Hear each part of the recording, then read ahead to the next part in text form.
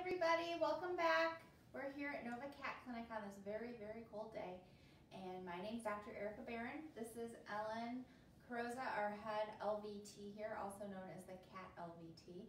And today, since Dental Health Month starts on Friday, because Dental Health Month every year is in February, even though every month is important for cat and dog and people dental health, we thought we would talk about dental health.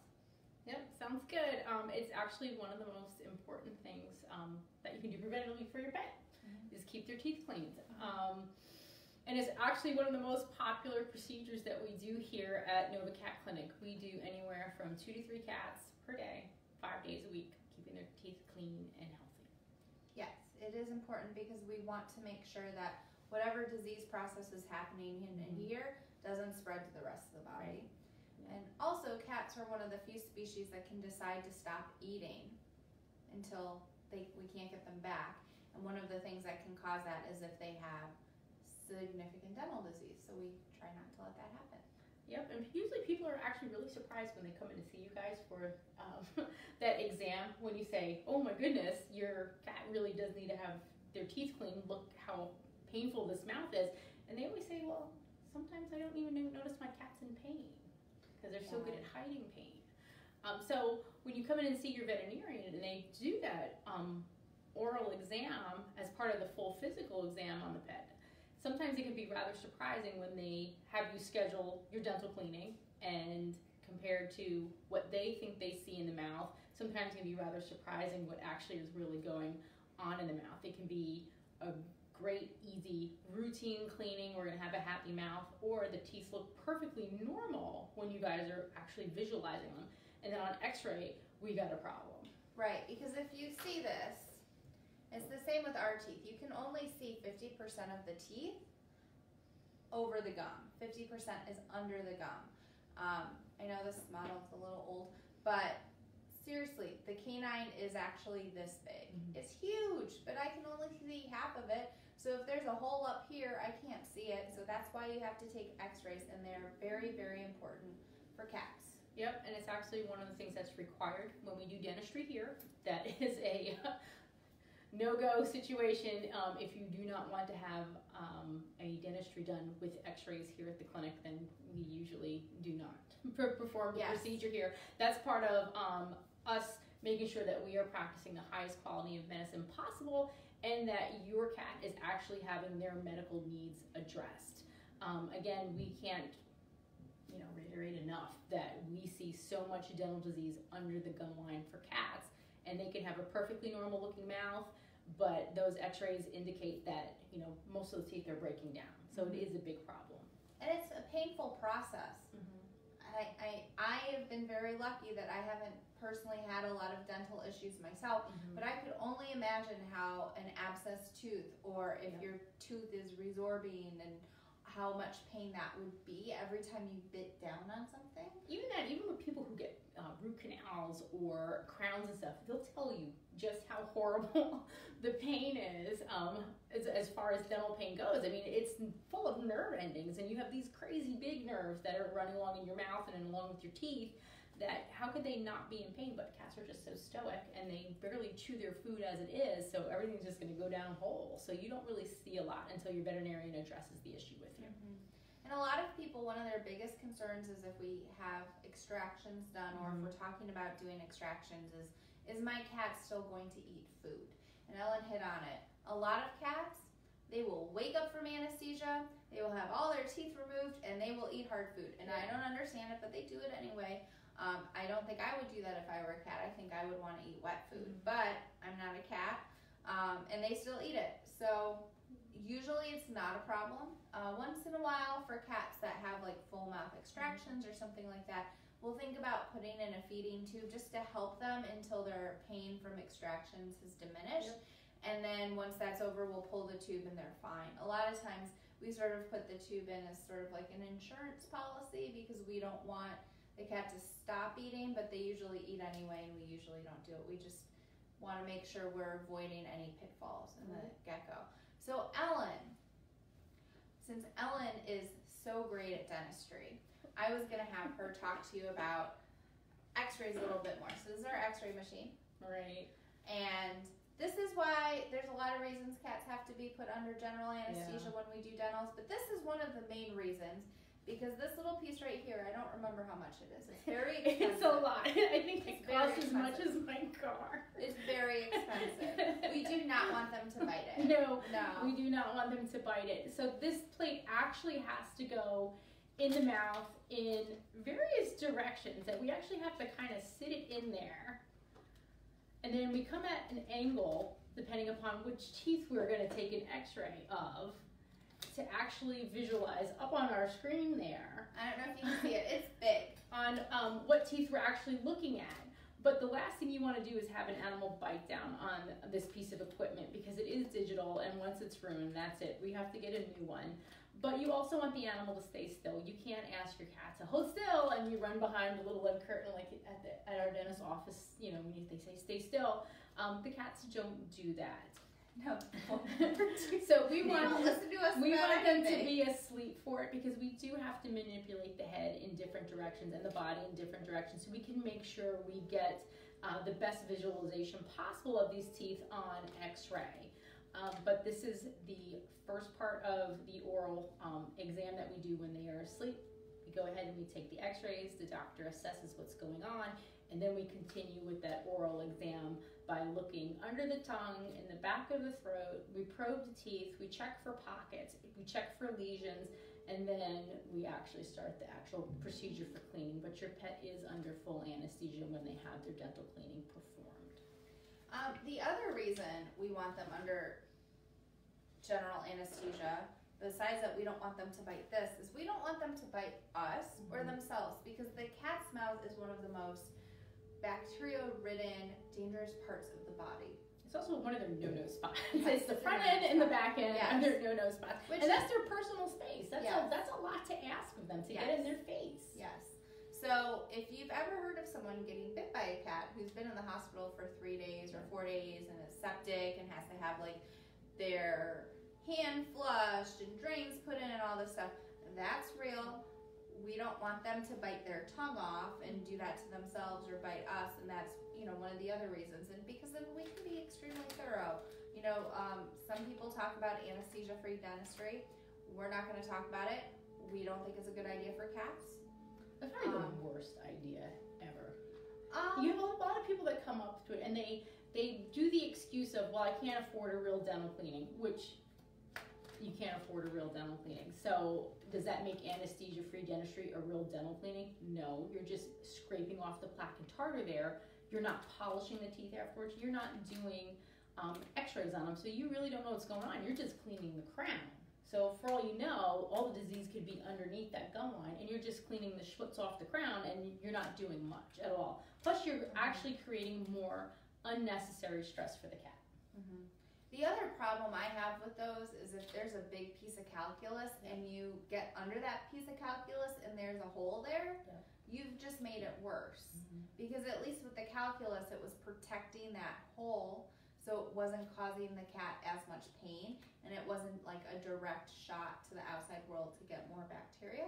I mean, it's not good that there's a hole there in the first place, but at least it's covered. So to me, that's always what I worry about. And then also, like, if the cat gets, like, you know, upset and something goes the wrong way, because accidents happen, and it's just better for the patient if it's not an anesthesia-free thing for cats. That's the worst thing in the world that we get is when we are presented with an animal that had anesthesia-free dentistry or dentistry done elsewhere on the cheap, and then they come to us and we have to fix the problem. That's the worst feeling in the world. Especially if they don't have x-rays and a lot of roots are left and we have to go hunting. Yep, you can't leave roots behind in a cat, because that actually can cause further problems, especially if the roots aren't what's called ankylosed, when they actually start turning into bone.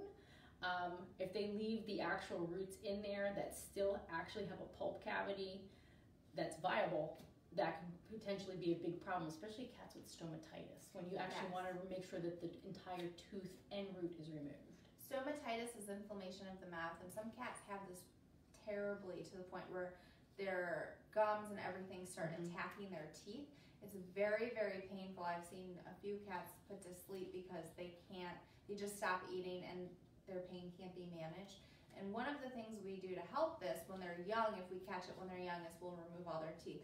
Sometimes when they're older, even if we remove all their teeth, that inflammation is just too much, and we can't do things to help them, and it's really sad. Right, just like one of our latest house cats, Tigress, actually had to have all of her teeth removed, and we actually sent her to the dentist thinking the first time around we were going to get this problem fixed, and her stomatitis was so bad that they actually sent her back to us the same day, and we actually had to start this poor cat on steroids and heavy-duty antibiotics to get that inflammation down so the dentist could actually work in her mouth. That's how bad some of these can be. Ultimately, we did manage to get her to the dentist. She did have her extractions done. She did fantastic. She was eating the same day, and she got home as of yesterday. She was adopted. Yes, we're going to miss her. Sarah, is there a question? Yes, two things. One, we have a hello from Francis's mom. Hi, Amber! Hi, Amber, I miss you. And also, we have a question. My 4-year-old cat has gingivitis on one side of his mouth. My vet recommended greenies, dental treats. However, it's not going away. Do you recommend I start brushing his teeth? That's from Maddie Reynolds. You can start brushing the teeth, but if there's already gingivitis, I would do a dental and then brush. Right, you don't know the severity of that gingivitis that's there. Gingivitis, it comes in grades, just as periodontal disease comes in grades. So once you hit past stage 1 gingivitis, which is the mildest form of gingivitis, that's something you can keep under control. You'll never fully cure it. It's like in people. You can keep those disease processes under control, but the only thing that you're really going to be able to do is get a professional cleaning done and make sure that there's something not happening up underneath the gum line that's causing that one-sided gingivitis that your veterinarian is seeing. Yeah. Yes, Sarah? No, that's good. Oh, okay, that's a thumbs up. Okay, great. So then your cat's under anesthesia. We did x-rays. The next thing we'll do is we intubate them. And then Ellen does a great job of scaling and polishing. And this is the same process that happens when you and I go to the dentist. Yep. They scale and polish our teeth. Yep. And they make you feel wonderful. Yep, and then we also have to chart the teeth. Every single tooth gets charted if there's a problem with the tooth, if it looks normal, if there's teeth that we need to keep an eye on in the future, etc. Each tooth has its own comprehensive physical exam. One of the doctors I used to look at said every single pet has a bunch of extra little patients in its mouth, and each tooth is its own patient, and you have to pay attention to all of them. Yep. Even those little incisors. Yep, absolutely. And the incisors are actually really important in cats. They're little personal combs. They actually use them for grooming. And if you see cats that have severe stomatitis, some of these cats don't want to groom because their teeth are so inflamed that it hurts to even just clean themselves. Yeah. So then, if the teeth have to be extracted, we do that. Mm-hmm. And then we use resorbable sutures. Yep. So the cats, when they come back for us to check, we don't have to actually like go in and cut out sutures. I don't think any cat wants that when they're awake. That sounds like a really bad idea. And then we wake them up, and they're excited to go home because they're on a lot of drugs and they don't feel any pain. They're like, this is great. And then the real excitement begins when we tell you that we highly recommend you doing some sort of home dental care, to which the client is either like, no problem, or you get the blank stare of like, you want me to what? Yes. So ideally, I would not start this the day of the dental. If you had extractions, I would probably wait at least 2 weeks. That's just me.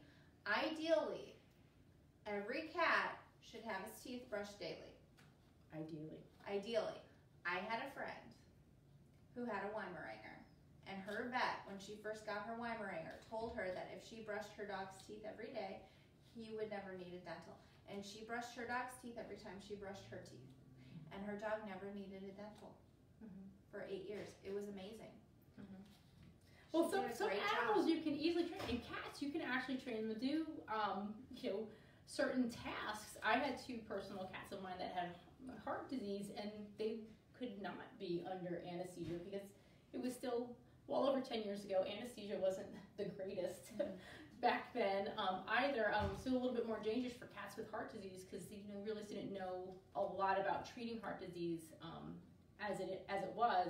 But both of them had their teeth cleaned every single day, and they used to have these little pads that look like Stridex pads for your cat's mouth, and I would wipe their teeth down every single day. Now, neither one of them made it to actually needing to have their teeth professionally cleaned because they both passed away. But every time we did a physical exam on them, I got a thumbs up from the doctor saying, okay, it looks good. We're not in any serious problem that we need to go under anesthesia or even consider it.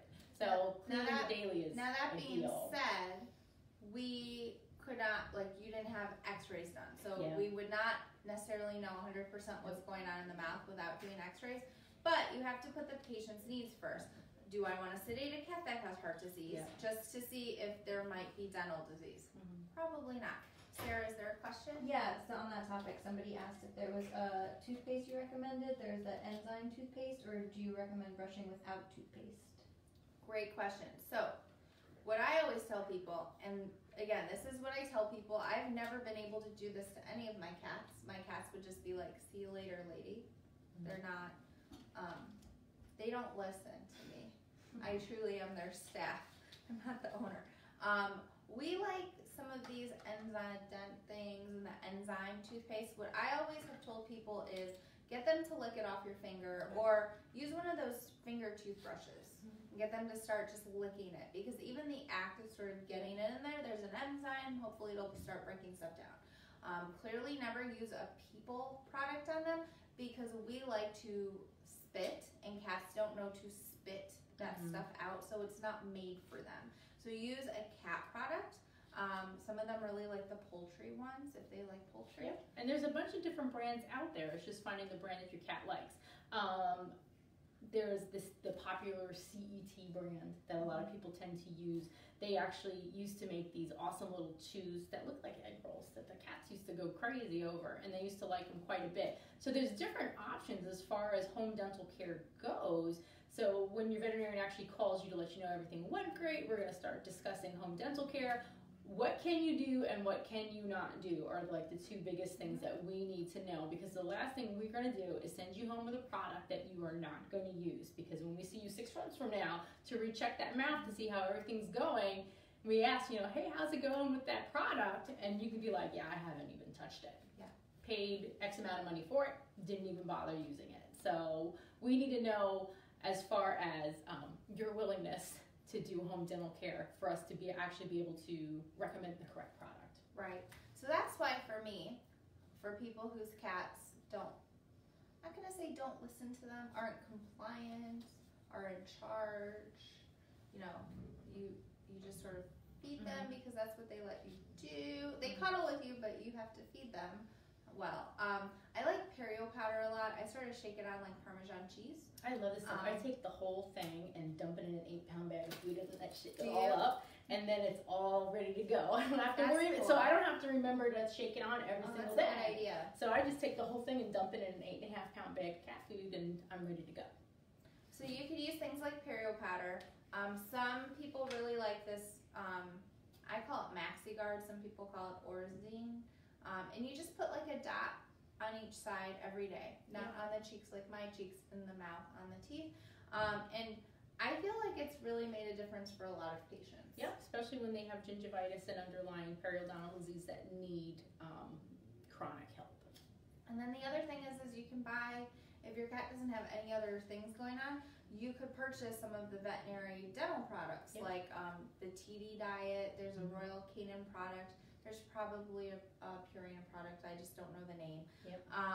And then, if you do use those, you just need to be careful because the calories are higher because the tooth goes through the food. So it sort of helps clean the outside, but it is a high carby food.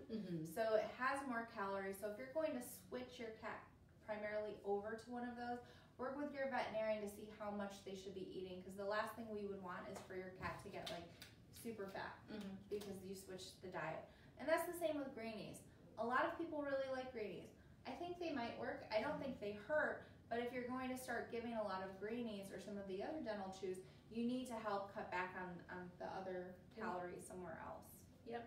Now you can also do a lot of other things, like there's the dental treats.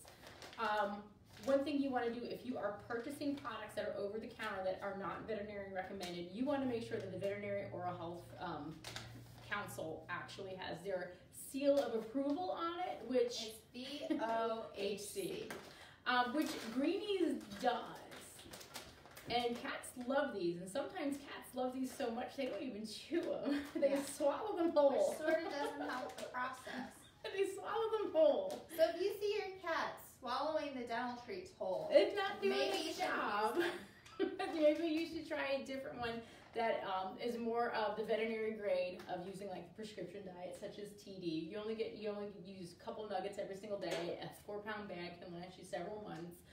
Or using some of the other products, and save these actually as treats. Now kittens do love these because they're big enough for the kittens to actually chew, but I can pretty much tell you that our house cats swallow these whole, and they will eat the whole bag if they absolutely can, but if they threw it up, every single one of them would come out looking exactly like the shape that they're in. Cleo does crunch on those. She likes to crunch. She goes, my cats hate these. Really? Mm-hmm. They will not go near Temptations. Yes. And now if Temptations made, if Temptations we were made just talking a about how yeah. Temptations should come out with a compounding pharmacy. They should. They should also come out with a food for cats that are inappetent.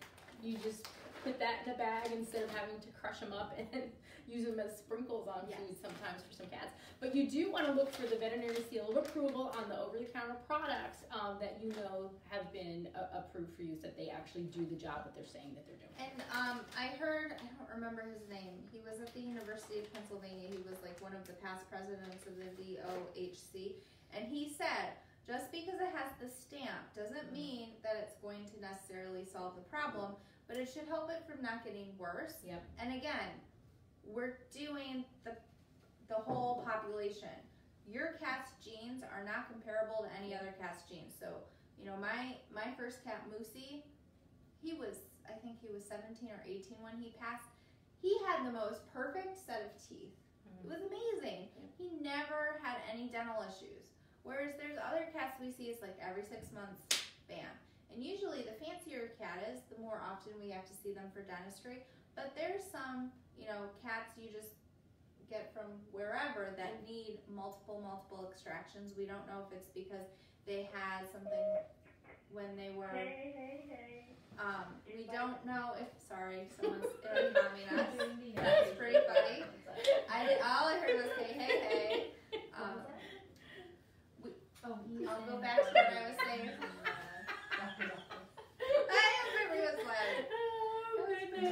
So you're talking about the guy in the story about how so we don't know if it's because that kitten or that cat who's 2 or 3 that you get from the shelter that, you know, is just your run-of-the-mill domestic short-haired cat. If they had some type of virus when they were little and it impacted their dental health, and as a result, they have a lot of dental disease when they're older, or maybe they just had bad dental genes. See, I stopped laughing. You guys have to stop laughing. Sorry. Sarah's making me laugh. I know, I'm sorry. Are there any other questions, Sarah? No, not yet. There are a couple about the food stuff, just different. Like, somebody I think asked if their cat has to be on a prescription diet and can't get if they have crystals, what should they do, I guess? They should stay on their crystal diet. Yeah, that's right. And then, you know, you could, depending on what you and your vet talk about, maybe you could put in a couple TD things or something, but you got to talk to your vet about that because we don't want your cat to have any blockage ever. Now, going back to, you were just talking about like the different cats with their genes and everything like that. Dr. Wooten and I actually had a cat like last month that was in her 20s that it was the first time having her teeth cleaned, and that cat mouth looked like maybe she was 5-6 years old. They were fantastic. And then of course, the other day, I had a 3-year-old under anesthesia for a dental procedure, and we took her x-rays, and we were like, this is awful, and we need to get you to the dentist. I mean, this poor cat needed to have full mouth extractions done, and she already had advanced oral resorptive lesions. Anywhere from starting at a grade 3 to a grade 5 that everything was pretty much disappeared, but when we looked in her mouth, we're like, oh goodness, you know, we have a big time problem here. So it's very variable depending upon the cat. You know, you know, is dental disease contributed to having chronic upper respiratory symptoms in cats like herpes? You know, those are things that they look at. Is it too much excessive vitamin D in the food, you know, versus, you know, just your genetics? And we know via genetics that actual lions get resorptive lesions as well. Oh, the vet I worked with in Columbus, he took out the canine of, was it a tiger or a lion? I think it was a tiger. It took him 3 hours. He got it all out in one piece. Was it like a sword by the time He had it in his office. It was huge. It was like it was so cool he got it out in one piece. Yeah. He was just like, I wasn't not going to get it out in one piece. And in my head I was like, I would have just called you. That's too much. Mm-hmm. Very cool. It was very cool. Another thing that a lot of people ask about feline dental disease is it better to eat hard food or wet food? What do you think, Ellen? I think it's important to feed your cat what your cat wants to eat. That is my personal opinion. They say that eating hard food prevents calculus buildup, but then again they say eating wet food prevents that soft tartar and plaque buildup in the first place, because the cat actually has the correct enzymes in its mouth to digest the wet food more properly than the dry food. See, and then you say that, but then all of the dental products that we recommend are hard. So it's so to me, I think you should feed your cat. Someone's making like dances out the window at us, sorry. I think you should feed your cat, as Ellen said, what your cat wants, but also it should be a good diet. Yep. A lot of people who feed their pets raw food, they don't have dental disease because they're feeding more a balanced, whatever. Highly digestible sometimes. diet. Right, but that being said, it's not easy to feed your cat a raw food diet. I'm not saying you should go feed your cat a raw food diet. I'm saying if you want to do a raw food diet, you should sit down with your veterinarian or someone who specializes in that and then go from there, because there's a lot of things that can go wrong, and it can be very, very bad. It can be very good for an inflammatory reason, but it can be very, very bad if it goes wrong. Yep, absolutely. Do you have anything else you want to say about dental disease or February Dental Health Month? No, well, around here we really don't celebrate Dental Health Month because we promote it year round. I mean, that's how important that we feel that dental health care for your cat is. But do know that your pets are extraordinarily well taken care of while they are here. We do treat them like family. We do enjoy having them. We stare at them a lot. It's actually quite enjoyable, I would say, like when I get a cat back a year or two later to have their teeth cleaned again, and we can actually follow any kind of progressive disease, or we can be like, your mouth still looks fantastic from the last time, you're doing a great job. You know, our goal is to make sure that your cat is happy and healthy and they have more birthdays so they can come back and see the veterinarians over and over again, so you guys have a very long-lasting relationship. Yep, I couldn't have said it better myself. Sarah, are there any other questions? No, I think we're all good. All right, well, thanks for sharing this time with us, everyone. And if you have anything you want us to talk about, we did one last week, we did one this week. We make no promises for next week, but we're trying to get in the habit of doing. Yeah, so let us know what topics you guys want to hear about, so we don't wind up talking about the same things over and over again that we feel that is important for you guys to keep on knowing. Right. Thank you. Have a great day.